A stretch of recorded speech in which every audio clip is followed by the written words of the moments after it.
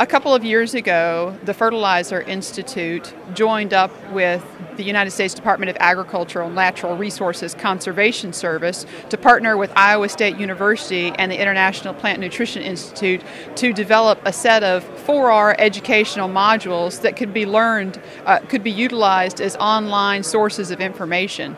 Those modules are now available.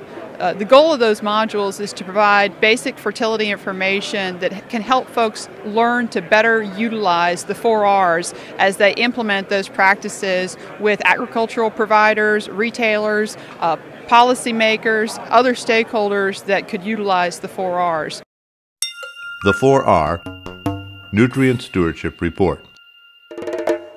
Information about how the right source, right rate, right time, and right place interact with issues facing everyone. We asked TFI's Lara Moody to talk about a new free online resource that could be a perfect primer or review of the scientific and applied principles behind the 4Rs.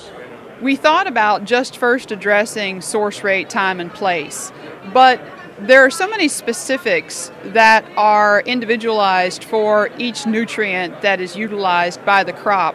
We decided to focus on individual nutrients. So, for example, with regard to nitrogen, we created a module that first establishes how nitrogen is used by the cropping system, how the plant takes it up, and why the plant needs nitrogen. Then we talked about what the deficiencies are. How can somebody tell when a plant needs additional nitrogen? And then we looked at the nitrogen cycle. What are the inputs for nitrogen into the cropping system? What are the loss pathways? And then finally, because of the nitrogen cycle, because of how the plant utilizes nitrogen, how are the practices selected for that cropping system? So then we bring in practices and information around source, rate, time, and place. And so we've done that for each of the nutrients. We look at nitrogen, phosphorus, potassium, sulfur, calcium, and magnesium, micronutrients collectively. We also look at soil pH and lime. And then, because there are other specifics that are utilized by all of those sources, we look at soil sampling and then how economics and environmental benefits are included in that conversation. These materials are intended to be an information source for a range of stakeholders. In some cases, they're going to be an excellent tool for new staff into agronomy programs. So retailers that have new individuals coming in to work with them that don't have years of experience of implementing fertilizer best management practices on the farm. This will provide them a good base of soil fertility and how nutrient management practices are selected based on crop needs.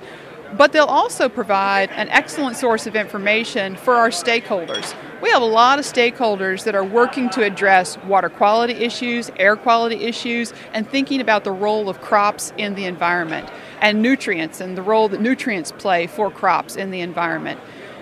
As those stakeholders address those questions, they don't always have a solid background in agriculture, in agronomy, in nutrient management. And so, because these provide a good base level of information, these modules will be well suited for educating those individuals on the role of nutrient management for cropping systems and the impacts of those nutrients on the environment. To review these new modules, visit nutrientstewardship.com and click on the Training tab.